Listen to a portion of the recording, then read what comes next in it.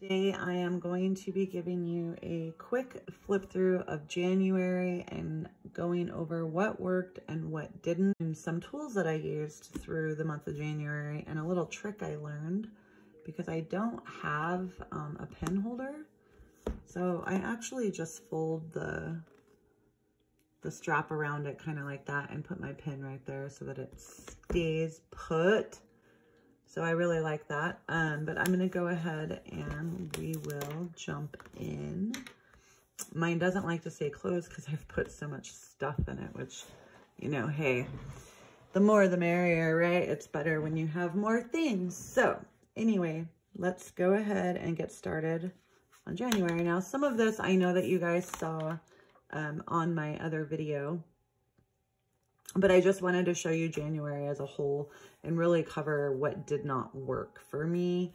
I am a new bullet journaler, and so this was really my first complete month, progressively speaking and consistently speaking. So let's go ahead and get started. So what I did is I had just a vertical here because on my days through the month, I don't really schedule a lot of stuff outside of my working hours. So in my journal, obviously, is not for my 9-to-5 job, right? Start it. The one thing I didn't do is do like that first intro month page like a lot of people do, just because I'm not super talented. And then here's my task list, which I didn't utilize too much. Here's my goals. And then this was an absolute disaster. I liked the idea of tracking everything, but I only made it to like the 15th of the month. And some of these things are actually scheduled. So like here, like my 19/5 fasting days, it's every other day. And so what I found, and you'll see right here, I did 3. That's not right because it was actually every other day. So I was missing the line with the date because I was either trying to rush through or it was just too much, you know, things like that. And then I combined some of these into February, which I'll show you guys that tracker just before I end this video. I did start it in December and just to kind of get a feel for it. And I thought that this washi tape here, was kind of cool just because it references Christmassy stuff, and this was the week of Christmas. And then it went into some of my journaling, more of my journaling, and then, you know, my favorite little picture of my granddaughter with Santa Claus. And then here, due to a challenge that I did in January, I was trying to track a little bit of my blood sugar and how it was affected due to what I ate or, you know, times of the day. So that's what that is. These were notes from the challenge I was doing. And this is the actual challenge. So I printed this out and I just taped it in here so that I had a reference every time I needed it. And it laid out, you know, the date and what meal I ate. And you can see it was very limited to these meals here for the month. And just FYI, I lost 11.8 pounds and about 20 inches total. So this works and I'm continuing it in February. This was the first week in January and I was trying to make this page to be, you know, kind of concurrent to this, and that didn't really work. So I didn't do that again after this. I utilized these little tabs here. They're just little post-it note tabs. And you can see I've got February's marked and then my blog stuff back here. And I marked every week, but it was too many. So this time I'm probably not going to do that. I found a different way to kind of label the weekly spread, and I'll show you guys that on my next video. But, and then here was the week. There was my weight on January 2nd, along with my measurements. And that was my weight and measurements on January 27th. So I've gone down all the way to 170 already. So I lost 11.4 pounds. But, so that was from that. And then this was just a journal page. And then I stuck this in here because a friend of mine made it for me. It's really pretty. I love horses and hearts, and I just thought it was gorgeous. And I'd had it on my bathroom mirror, and it was starting to kind of get icky from the moisture, so I put it in here. And then this page was sort of like what my ideal day looks like for my YouTube channel, for my blog, for researching, for actually writing, when I want to, you know, film my videos, when I want my videos to be posted, things like that. So this is new, and I'm trying to incorporate that. And it went from that to somehow I missed these 2 pages, and I'm not really sure. I was thinking about putting monthly photos here, but I think I'm going to put it on another spot that I missed. So I'm not sure what I'm going to do with these ones. And then here's another weekly spread. This was the 5th to the 11th. And then these are appointments. So these are things that are actually on my calendar. These are things I knew I needed to do, like maybe phone calls or send an email.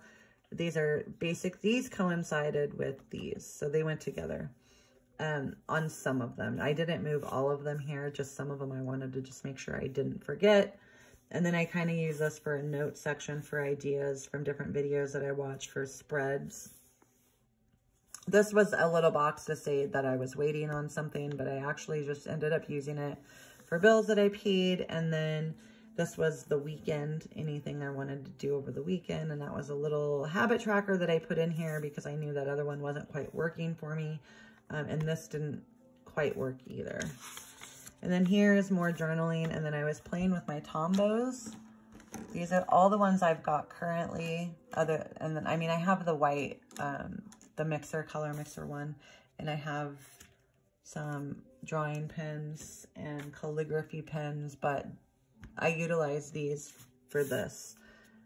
And I just wanted to see how these colors kind of would move together. And I just wanted something creative that day. But this is the page that had a lot of bleed through from the markers, and I am utilizing the Lechem 1917.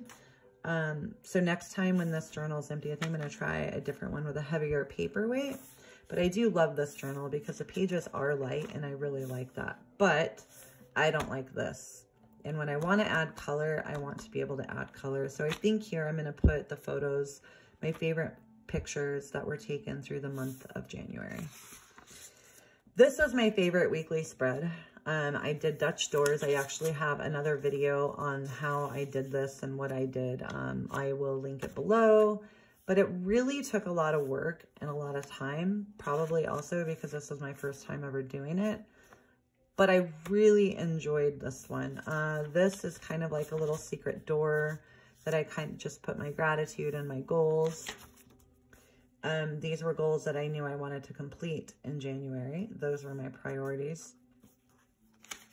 And then when I was working over here on, say, one of these days, and I needed to remember to do something, I could quickly just write it on the don't forget. So that was Monday, Tuesday, Wednesday, Thursday, Friday, Saturday, Sunday, and then anything for next week. And then here I did more ideas for spreads that I wanted to track through February. I printed this out online and I just copied it. And then here was another habits and my tasks. I kind of liked this idea, but it didn't, I couldn't quite get it to fit or work the way I wanted to. So I didn't finish using it. And then these, I didn't have time, unfortunately, really to get to any of that. And then that was more personal journaling. A lot of people say, you know, why don't you use your bullet journal for personal journaling? Well, I am one who does, and I do quite often.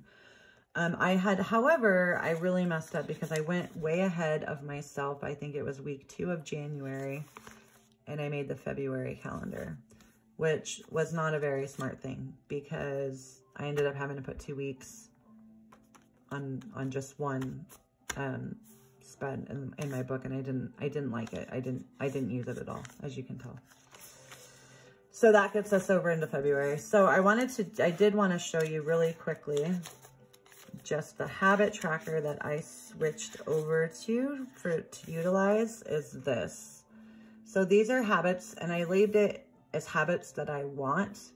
And what I wish I had wrote this smaller and put habits that I will achieve, because I like to, one thing I'm working on is making sure that when I write goals and dreams, I'm writing it as if it's already happened.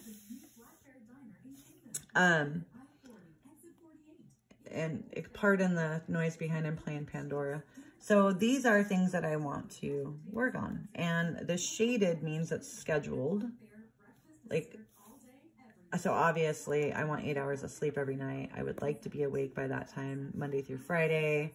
I only gave myself 4 days to journal, although I journal more often than that. Gym, yoga, days I'm fasting, coordinating with the days that I take my vitamins, because I do not take all of my vitamins on my fasting days. And if you want to know why you shouldn't do that, I'll try to find the video from Thomas DeLauer and link that below. I am a vapor, unfortunately, and this is something I'm trying to get rid of. I listen to ebooks every day. I do not want to spend any money in February outside of my immediate obligations and our family fun nights, which this is not yet completed. And then this I thought would be fun for my whys and my goals. You know, why do I want to do these things? I thought it'd be fun just to draw these circles and put them in there. So I'm going to draw some more circles as we go, I'll add them in. So there we go. That is it for my January spread. I used this crafter's tape from Amazon. My plain old Sharpies, I absolutely love them. If you let your ink dry a few minutes, you can highlight with this stuff and it does not bleed or spread or whatever you want to call it. My Tombos, I did not have all of these. I only actually had 3 of them until I got my Tombow VIP box, and I will link that below. I ended up getting, I had this one, and this one. No, these 3. These 3. These are the only 3 that I had through January. Because well, up until the last couple of days was when I got all of those. And I got these, which I absolutely fell in love with. They're all in different sizes. And before I got those, I was using these. The Micron Pigma, which I absolutely love for different things. So I guess it depends on what I am doing in my journal, on what pen I'm going to use. So, oh, and my little Post-it note tabs. I think that is it, other than I do have a thing with these colored pencils that I got on Amazon, and I got these things on Amazon last year when I first started kind of giving the idea of bullet journaling. Let me know if you have any questions, if you have any videos that you would like me to talk about, something you guys want me to try. I'm not super creative when it comes to themes for months, so if you guys have any ideas of a theme that should be done, please drop it below in the comments and let me know. I would love to give it a shot. Thank you so much for taking time out of your day. I really appreciate it, and thanks for watching. Again, my name's Kelly. Welcome to my channel. This is called Morning Adore, and if there's anything that you guys need, let me know. Have a great one.